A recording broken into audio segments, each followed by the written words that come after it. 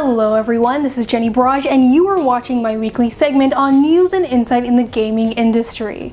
Video games used to stand alone in the world of media. Now, however, we're seeing a lot of video games have more narrative authority. Video games are now transitioning into multiple works of art, into films, comic books, the works. So what was considered a derivative of these outlets is now a primary source. This is incredible, and probably the reason why media critics, scholars, and academics consider the video game industry to be a culturally significant one.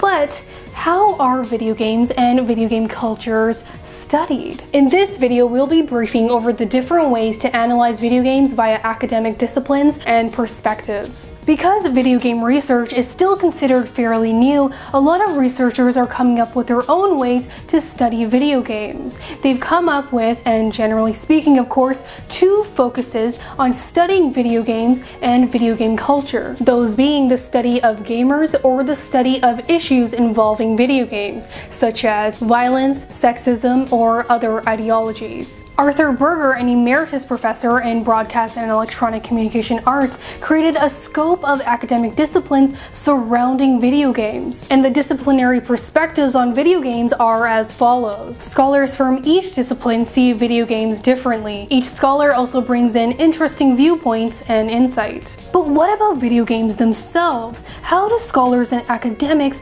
study these games? Well, ludologist and someone I respect immensely, Konzack, created a helpful way to study and analyze video games, featuring a bottom-up approach with 7 layers. These layers are hardware, the physical medium that the game is built on, the program code, which makes up the software, functionality, the way the software interface allows the user to interact with the game, gameplay, where raw software is finally recognized as the game, meaning the semiotics of a game, referentiality, how the game is connected to other games, and socioculture, how cultural context impacts the meaning of the game. Moreover, two ludologists, Mia Konsalvo and Nathan Dutton, suggested 4 areas of analysis on video games. These 4 areas of studies are as follows: object inventory, all the objects in the game; interface study, any information in the game; interaction map, all the choices in a game; and gameplay log, the overall world of the game. The study of games, gamers, or games culture are still fairly new, but with